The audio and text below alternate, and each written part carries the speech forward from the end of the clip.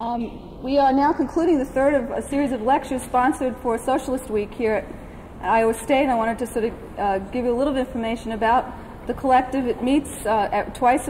Whoops! What? You wrote this down? It meets every 2 weeks. First meeting will be Monday at 7 o'clock in the Commons. You're welcome to join us in a critical reading group and meet the rest of the collective. I'd like to tell you a little bit about who's sponsoring the lecture and then introduce Elaine Rapping to you. The series has been sponsored by the Committee on Lectures, which is funded by the government of the student body here, also by the Department of Journalism, Department of Sociology, and by Women's Studies. Hope I haven't left anyone out. Elaine Rapping comes to us from Adelphi University. She has written a number of publications. She writes for Now the Village Voice. She's written for The Guardian and for The Nation. She's working on her new book, which is entitled The Movie of the Week, Private Stories and Public Events. She's also written a book entitled The Looking Glass World of Nonfiction TV. And so I'm sure that part of her talk will be describing to you about the work she's doing in her new book. And I'd like you to join me in welcoming Elaine Rapping to ISU.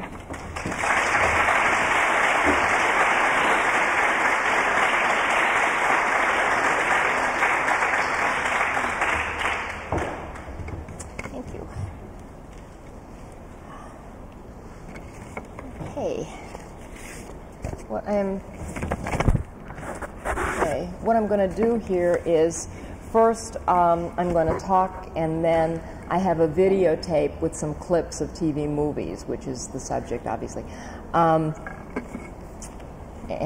we can discuss, and then we can discuss whatever you want to discuss. All right. First of all, this presentation and the videotape that I have is based on a book which I'm pretty much finished with, which is, to my knowledge, the only full-length study of made-for-TV movies as important sociological and cultural artifacts and events.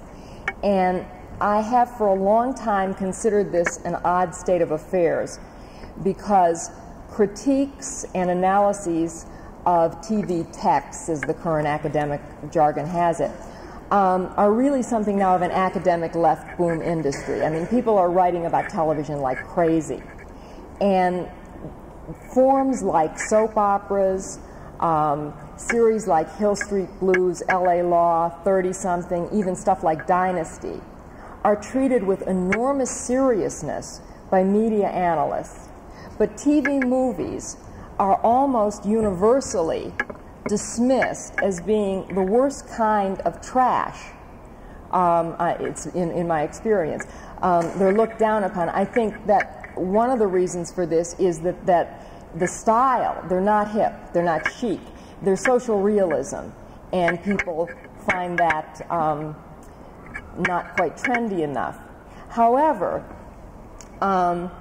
what I'm going to argue is that I think that this is a major mistake, because as sociological events, as well as dramatic treatments of important social issues, in my view, they're the most important dramatic form on TV.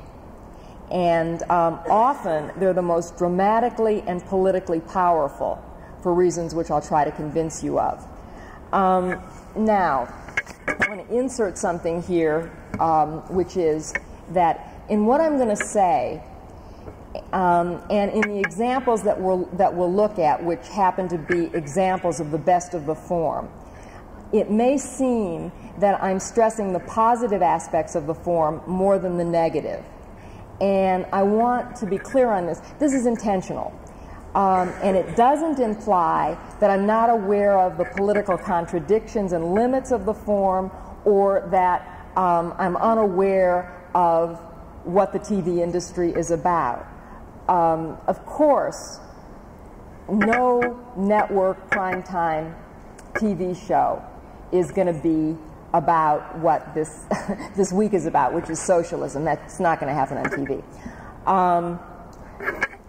However, I think that most of us, and certainly people who are coming to a lecture on for Socialist Week, are already well aware of certain kinds of things about commercial TV, which I sort of feel like, really, I guess in respect to you, I don't think I have to repeat. I mean, even Time magazine, or for that matter, People magazine, take certain things for granted by now about what TV is about. For example, everybody knows that TV is about selling audiences to sponsors. You know, that's really, I mean, that's the bottom line, is making money. It's not about producing art, and it is certainly not about telling us the political truth about American life. That is a foregone conclusion. In fact, since sponsors are selling a way of life, which is their lifeblood, which is based on certain ideological givens that go with capitalism, and I'll just mention just the main ones. The first one, obviously, is consumerism. The second one is patriotism, and this is, I can't help but comment that in the last few weeks, this issue of patriotism on the media is just been absolutely appalling. I mean, the war effort is being plugged so much by the media, and there are reasons for that. I mean, people do not want to give up the American way of life. They don't want to give up the notions of private property and individual corporate power and that kind of thing. And it's about oil. So, and television is really plugging this a lot. And finally, and I think maybe most importantly, maybe for what I'm going to be saying, individualism as the answer to all problems that we come up against as citizens in this country. In other words, television is just, it's got a set of conventions in which, when you're dealing with dramatic narrative, every problem is perceived as a personal human interest story that has to be solved by private people, usually through a family. Because anything else, saying that it's a social issue and that that we should deal with it collectively, that the government should deal with it, is smacks of socialism. Nobody wants that. So, what gets put on the air can't diverge too much from this, and I just want to go on the record as letting you know that I know that. And as we'll see, these aspects of TV conventions are not forgotten, even in the best TV movies that I'm going to be talking to you about. What interests me more, however, is the way in which certain TV movies, actually more than you might imagine, and more, I'm convinced, than most TV forms, manage to transgress the limits of their genre and project, in contradictory ways, progressive images and messages, particularly about women, actually, which we'll talk about. And so how this happens and how it affects viewers is worth considering, because unlike a lot of traditional left thinking, I think it's wrong to think of television as being an ideological monolith. And it really is a contradictory form where there's a lot of different forces in the production and even in our viewing that conflict and contest, and that interests me a lot. And if we forget about this or don't understand it, we're going to miss out on ways that it can be used in our families, in classrooms, and I think also at public events as useful educational tools. So, I just want to say that. All right, now first, before getting into the form itself, I'm going to start by placing the TV movie form in a social and historical context, by laying out some general statistics about the role of home TV, which some of you may be aware of, but a lot of you may not be aware of, and that if you're not, I think you'll, it's shocking, but it's also interesting. First of all, the average American home has at least one TV, most have more, and it is on an average of 7.5 hours a day in every home. Now, that is a lot of time. And the fact that we are not sitting attentively in front of the screen you know, eagerly taking this in the way we do in a theater, I don't really think makes any difference, because TV is a member of the family. It sits there literally in our living room, and it transmits these images and these messages that we get even if we're walking from room to room, if we're talking to other people, if we're doing something else, you know, grading papers, arguing with whoever, whatever. The fact is that it's a presence, and these things are being absorbed. And so in that sense, it's a member of the family, and I think, unfortunately, it is very often the most dominant member of the family, because it's a constant presence and it's always talking to you. And unfortunately, in a lot of families today, people are not talking to each other. They don't even sit down and have dinner together anymore. But the television is on all the time, so it's what we hear. So, secondly, 70% of all Americans get all of their information about the world from television. Now, this is, I guess, surprising to a lot of people, but it's true.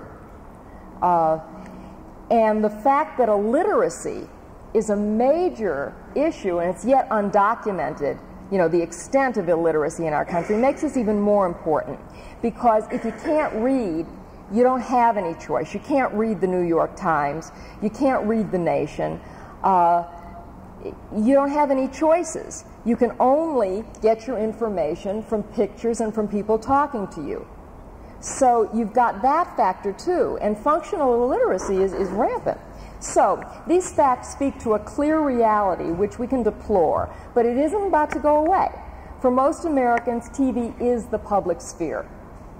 In other words, it's the place where we have public discourse about issues. And it's the place where most Americans get our views of reality, particularly kids, where we learn, quote unquote, what issues are important, what's good and bad, how to behave, what and how to think about issues. And I think, you know, particularly interestingly, it tells us what terms we can use in thinking about issues. You know, which again, I mean, just to use socialism as an example, I mean, socialism is not an option for thinking about the answer to our problems in this society.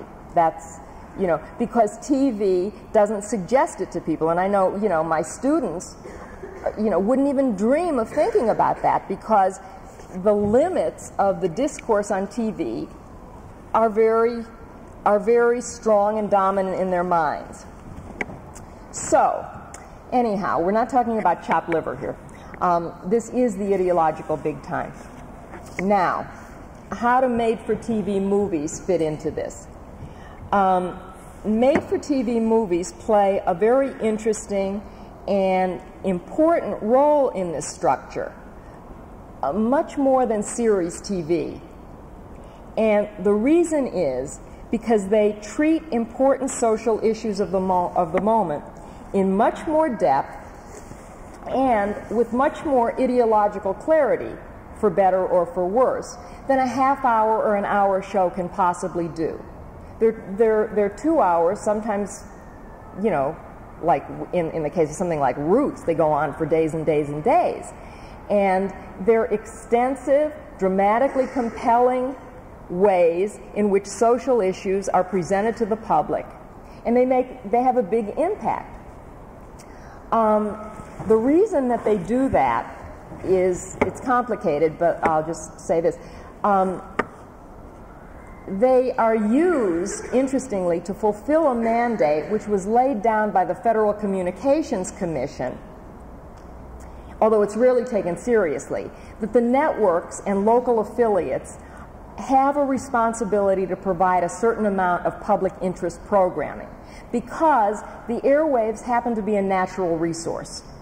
And the license to run a TV station is a right that you're given, you know, just like the right to use any other natural resource. So therefore there is, on the democratic rhetoric side of it, this thing, you're supposed to have a certain amount of public interest programming. If you don't, you're likely to get your license taken away, but actually that never happens. What does happen, however, is that networks are concerned about their own image. I mean, they don't want to appear tacky. You know, it's important that they every once in a while run something that's serious. Now, network news, I mean national news, not local news. Network news also fulfills this function. But, and this is, I think, usually very surprising to intellectuals, network news is watched by very, very few people. It has very low ratings. It's a total money loser. And the only reason it's kept on the air is because, again, the networks would look real bad if they did what would really make money for them, which is to drop the nightly news and run yet another version of Let's Make a Deal or Vanna White or something, you know, which is really what they would like to do because that's where they make money. TV movies, on the other hand, draw huge audiences. And this is because of their contradictory nature, which we will look at. They are at once promoted as current events and information, so that they're, you know, they're presented as serious discussions of serious issues, but they are also promoted as sensational, dramatic stories, and therefore they make a lot of money. For example, if you're watching, you know, TV movies are one-shot deals, unlike series. So when the teasers come on that promote this movie of the week, invariably, what they will stress in the little clips that they show you is the sexiest and or most violent clip that they can find. And that is because that's how they draw audiences. On the other hand, when you're talking about social issues in this day and age, sexuality and violence are in fact social issues. So that often when you see these movies, like, I don't know if we'll have time, but The Burning Bed is one example, where the clips made it look like this was going to be just a totally violent movie. In fact, very, very little of that movie actually shows physical violence. Most of it is about the issue of domestic violence and the way in which the institutions of this country keep women from getting out of that situation. Okay, now, anyhow, these are really the blockbuster events of prime time. As many as 100 million people can watch a TV movie on a single evening. And that is actually somewhat incredible to me, because it might be in this fragmented, alienated world we live in, where a lot of people live alone. I mean, where I live in Manhattan, 40% of the population lives alone. It is a shared social event that people watch all together at the same night, and and talk to the people that they're with, but also the next day, and sometimes for several days afterwards, they'll continue to talk about it. And it may be the first time that they've ever talked about these issues. So if you're talking about something like a movie like The Day After, or Roe versus Wade, which is what we're going to look at, we are talking about national public discourse, which may be the most dominant form of national public discourse on crucial political events and issues. So, again, for better or worse, and a lot of times it is for worse, they are the forms through which most Americans can learn about and begin discussing these questions. I am really always impressed with this, because I've been writing this book for 2 years, and when I go to work in the morning after one of these big things comes on, the people in my office, not my colleagues, but the secretaries and the students, sort of like really just, they sort of bombard me like, what did you think about it? And they love to talk about it, because for them, it's the first time they've thought about some of these issues, and they like to talk about it. So it is the public sphere, and it is public discourse. So anyway, I think that we demean them or ignore them at our own peril, because they matter to people, and you got to take that seriously. Okay, now before we look at the videotape, I want to spend just some time going into some detail about one particular movie which captures in a really neat way what TV movies do best, but also what the limits are of what they can do and how contradictory and politically confusing they also are. And this is Roe versus Wade. I don't know how, did any of you see that? Do you like it? It was good. It was good. It was on, not this last summer, but a year ago.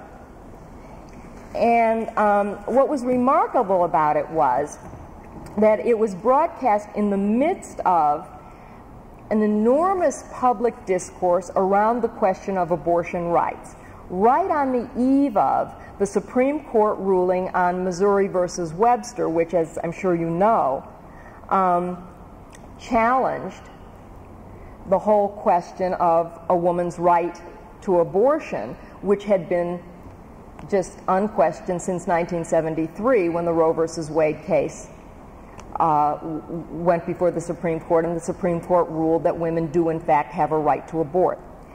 Now, the networks chose to run this not after the decision was in, but in the middle of this controversy, and it took a clear pro-choice position. It was very clear at a time when it was far from clear, certainly in the media's point of view, that most Americans sympathized with that view. In fact, at that time, the media and most of us believed, because of the enormous savvy of the right-wing forces, they call themselves right to life, they're really just anti-choice, had been having alarming success in convincing the nation that most Americans were against the right to abortion, and also at a time, which is still unfortunately going on, when right-wing lobbyists have been having an enormous amount of success in protesting against what they considered immoral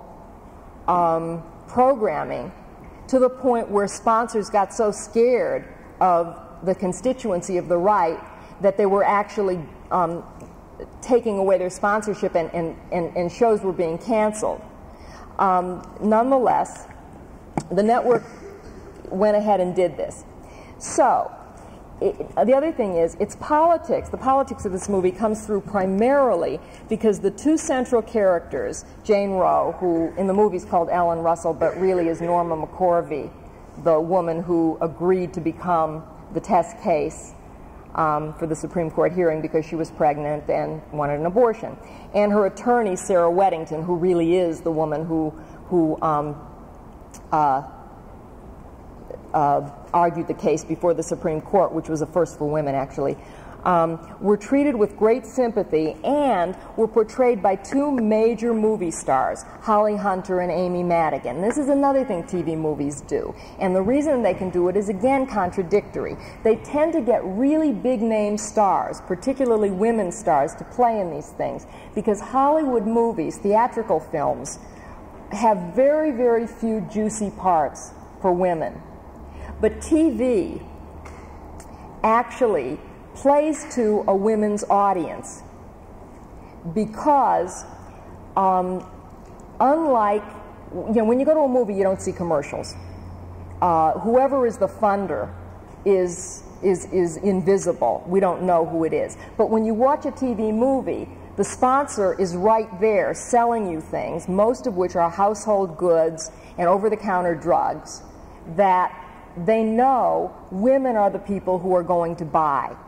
So that TV, for bottom line economic reasons, is committed to appealing to a female audience, and even in this day and age when feminist ideas are fairly, pretty much accepted by a whole lot of people, because she's laughing. Yeah, because they actually care more about female audiences than theatrical films do, because theatrical films right now, unfortunately, play mostly to an 18 to 24-year-old age group in which it is still men that buy the tickets and men that choose what movie to see. So movies really are not, I mean, you could just think about what was, what was out this summer. Lethal Weapon 12, Batman, I don't know. You know what it is. Arnold Schwarzenegger yet again. They're not making a lot of movies with serious parts for women. So big Hollywood stars are very often glad to get these parts because they're juicy. So, okay, now that's the good news. The bad news is, and here's where the limits and the contradictions come in. This project was 5 years in the making. It took these people 5 years to get up the courage to show this movie. And in the 5 years that they were producing it, it went through 17 rewrites, which is an enormous number of rewrites. The screenwriter, Alison Cross, actually did the final rewrite on her honeymoon. That's how antsy the network was about not offending anybody once they decided to run this thing. And in each of these rewrites, the anti-choice position and its proponents got more and more space, their arguments got more and more time, and they were presented more and more sympathetically, while the female characters, in particular Sarah Weddington, were toned down to be much duller than Sarah Weddington actually is. And this is from interviews with the screenwriter herself about what she had to do to get this thing done. Moreover, and here's, I guess, probably the most important thing, key scenes, the one which is not on the tape, but which is seriously interesting, one in which the Roe character visits an illegal abortion clinic, got watered down and censored drastically. And, for example, in the original version, there were scenes of this place, where there was blood on the floor. And of course there's blood on the floor of an illegal abortion clinic. There's blood on the floor of an operating room in a hospital. Also, the text was cut, the script was cut, so that generalizations about the number of women who were dying from illegal abortions or coat hanger abortions was cut out. Now here you see where individualism comes in. Their argument, this phony aesthetic argument is, well, people want a human interest story. But the real thing is that if you start to talk about this as a class thing that affects huge numbers of women, then you're making a statement about national policy as opposed to just showing a story of one very attractive young woman who happens to go through a bad time. So no coat hangers, nothing like that. And the place itself was actually, it was grim enough. But this is actually kind of funny.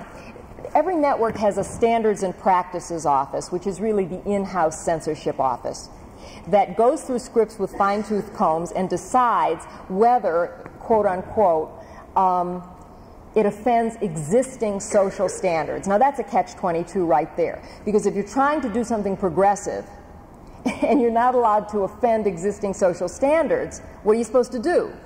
The biggest example that I know of that is a movie that was, and this is very rare actually on prime time, a movie about two lesbians in which they were not allowed to be shown kissing because it offended existing social standards. Well, if you're making a movie about lesbianism that's sympathetic, but you can't offend existing social standards because people don't want to see two women kissing, then you're in a bind.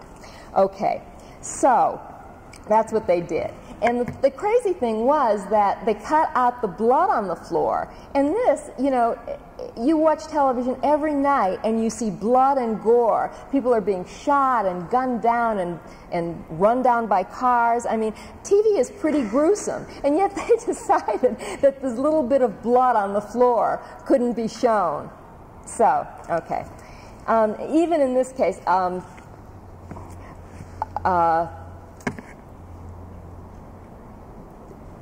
many sponsors bolted.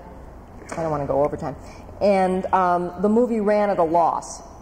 And again, this is a strange thing. They decided to keep it on the air anyway. Part of the reason was because they had made a commitment to this public interest thing. But part of the reason, and this is something which again people don't think about a whole lot, is that there were a lot of people working on this film who were committed to what it was trying to do. And they really fought to keep, they fought very hard not to have their 5 years of work go down the drain. Anyway, the network, for whatever reasons, decided to do it. And it was really, it was a good movie. It was informational. I mean, I got a daughter who grew up in a feminist household, for sure, and but never lived at a time when abortion was illegal. And even as much as she knew about it from me talking, watching this movie was very moving to her, because it had never occurred to her what would actually happen if they took away, a woman's right to abortion, and she was in this position that Holly Hunter is in. Nonetheless, and this is the last point I want to make,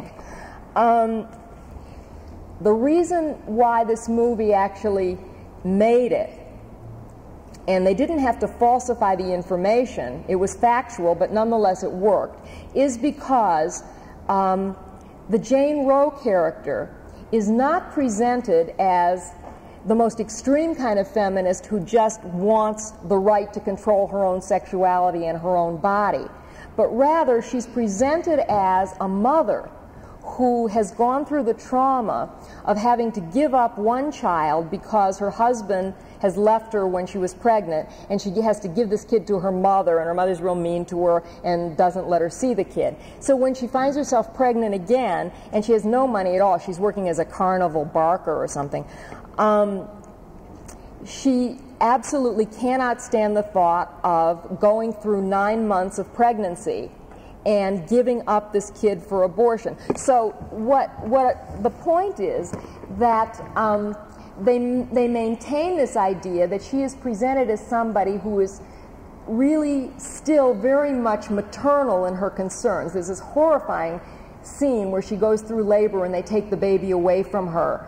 And so, it doesn't offend existing social standards about motherhood in that sense. She's not presented as some scarlet woman. Okay, and finally, it did a really nice job in terms of class, because these two women who were the main characters were seen doing different kinds of work.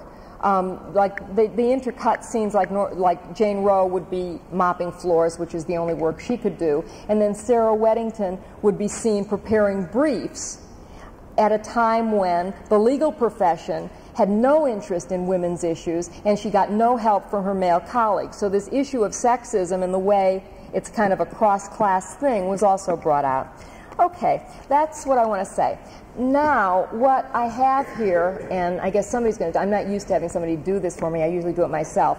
I have a tape here, and it's divided into 4 sections, and I want to explain to you what, I think we'll probably just do the first 2 sections and then I'll let you talk. The first one is Lois Gibbs and the Love Canal. It's quite short, but it shows you the way in which a film about a woman who organized her community around the question of toxic waste at Love Canal, and ultimately divorced her husband because he was working for the nuclear power industry. That's really rare on TV for people to get divorced. I mean, usually they do patch things up. They go to therapy, and they patch things up. But anyway, I mean, she did, and she went off and became a full-time organizer, which she is today. But when you see the way it's introduced, it's very much in the family vein. It's presented as a family issue, and this is actually a very good movie. But it's presented very much in terms of a family issue, and it's her kid who gets sick and ultimately dies, and that spurs her to do this research and become this organizer. So you want to? Carpenter's story, which was a TV yes. movie. The very end of the movie, they were advertising some type of diet. That's right. That's right. That's right. That's right. They always do that, and if you're aware of it, it's very weird.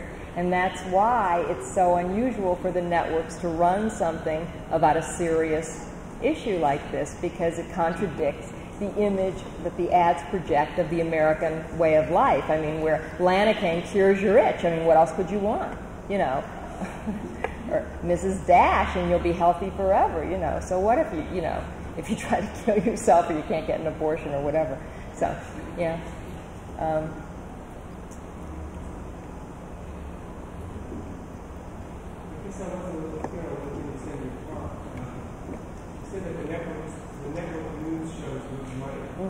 then you also said that 70% of the population get all their information from TV. And I guess I thought that meant that they got their information about the news. Well, not necessarily. Information comes much more, well, first of all, the local news is the biggest moneymaker of all. But second of all, talk shows, Good Morning America, soft news does extremely well, and that's where people get their information. I've had students give me term papers where, with facts, and you know, and I say, where did you get this information? They heard it on a talk show. So that's what I mean. You know, and that doesn't even mean that national news would be the best place for them to get it. It's just that the truth is that unfortunately, you know, that, well, not so, I don't know if it's unfortunate or not, but very few people watch the national news. But nonfiction television, which is what I spent a long time writing about before I did this, nonfiction television encompasses all sorts of forms that we don't think of as informational, even things like the Johnny Carson show, where people get on and talk about things. I mean, you know, you ever watch Good Morning America? I mean, it's a circus, you know, those morning shows. But yet, that is where people get up in the morning and, you know, they don't read the New York Times. They watch Good Morning America, and it's a strange conglomeration of things because usually it's largely celebrity interviews and silly stuff like that, and then it's intercut with very, very short little 2-minute things about the news. So that's what I meant by that. So that's the kind of information that most Americans get, and that's what they think is going on.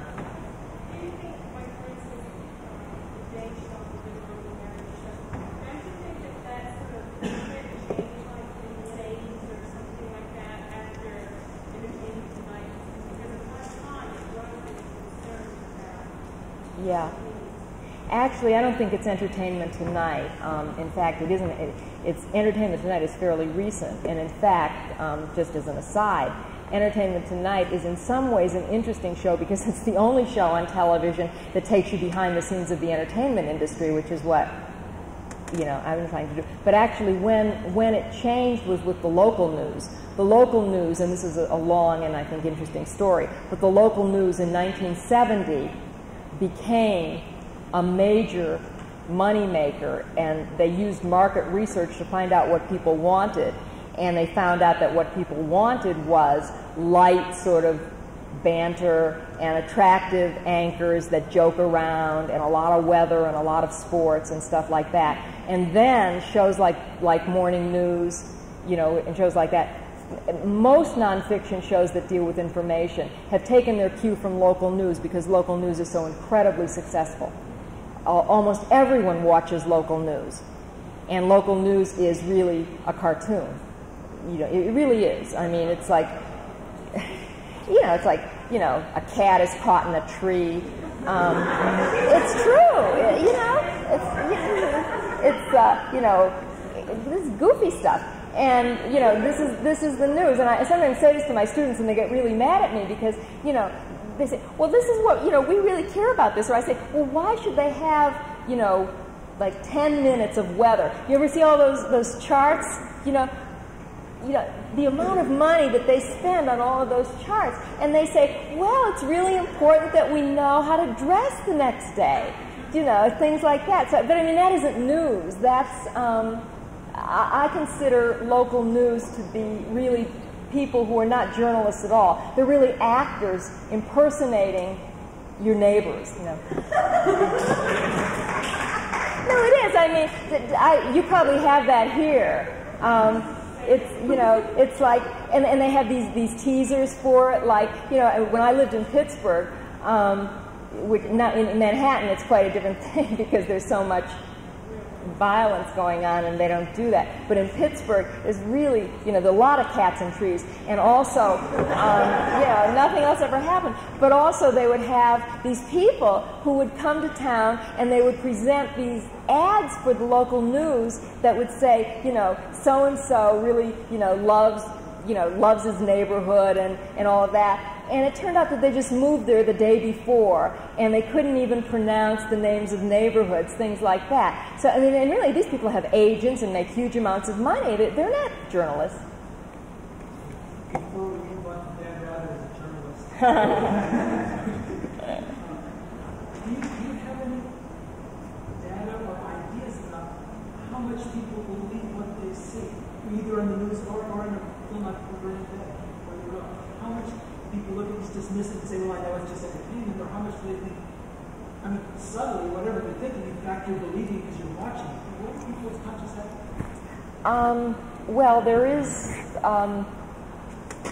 a lot of data about this, but mostly it's my experience, because I've been teaching this for a long time, it's my experience that if people see something on television, because of the power of pictures, they think that if it's a picture of reality, then it's real, and they don't get the editing and the way in which a lot of things are left out. So it's my impression, and I actually probably have learned more from my students than I've learned from a lot of books I've read, that in fact people do take it seriously, more seriously than they take print, because a picture doesn't lie. Pictures are very powerful.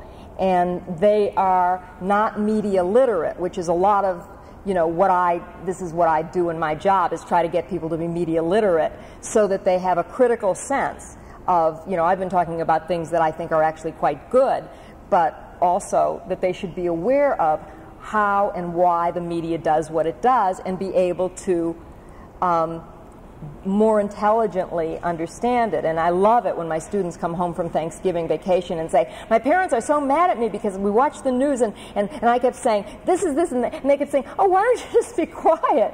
Because they start really criticizing everything on the news, and then I feel I succeeded. But mostly people do believe it. Don't you think? Yeah, and I do think it's because I think they don't trust the print media, and they don't trust politicians. But they do trust a picture. I recently read a book I thought was very interesting called Media Monopoly by Ben. That's a great book. And listening to what you were saying there, I was struck by a certain discontinuity. He argues that the newspaper, the change in newspaper over the last 10, 15 years has been a reduction in news, increase in soft news, women's page, the sports, the weather, all the jokes, all this kind of stuff. But its sole function is to create an environment in which the ads appear. Mm-hmm.